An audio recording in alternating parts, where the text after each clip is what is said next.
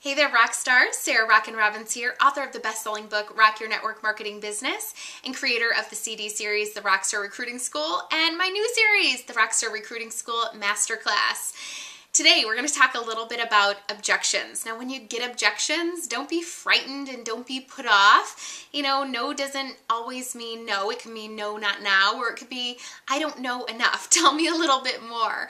You know, objections are common. And remember, you know, just like if you were to line up a bunch of people in a room and say, hey, do you want to be a kindergarten teacher tomorrow? That's my former profession. I used to be a kindergarten teacher.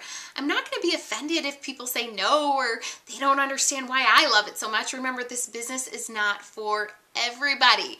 You got to be okay with that. So we can't, you know, run away from rejection. We have to continue to go through and work through our own set of odds. Now, when I face objections, many people in the industry use what we call the feel, felt, found method. So I don't know where it first originated from, but I love it. And if you know, let me know, because I'll give credit where credit is due. But many people in the industry use the feel, felt, found. I understand how you feel. I felt the same way when I started, but here's what I found out. It's a great way to answer objections when you get them. And here's why. If you immediately get on the defense, oh no, it's not that, or oh, it's not this at all, then it creates a defensive conversation. You want to make people feel validated, understood, because then you can continue on with a more comfortable conversation. So today's objection is, I don't have the time to do the business. So I might say something like, I totally understand how you feel. I felt the same way when I got started, because I actually started my business very part-time alongside of a full-time teaching job. And I was a brand new teacher.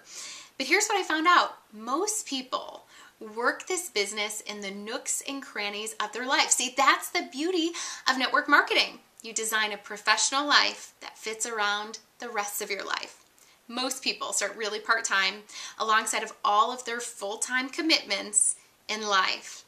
What other questions do you have? You know, it's really about showing them that the business can fit in to what they're already doing. I talked to a prospect the other day who was like, you don't understand. I've got like 90-hour-a-week jobs. I said, do you have a lunch hour? She said, sure.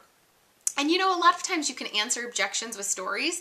I told her when I was a kindergarten teacher, I literally used to eat my lunch in the car and make my phone calls, even if it was just 1 or 2 a day, to keep leads coming my way. So validate them, feel, felt, found, and share a lot of stories. And you too can rock your network marketing business. I'd love to hear your thoughts and comments over on my blog at sarahrobbins.com. Rock on, rock stars.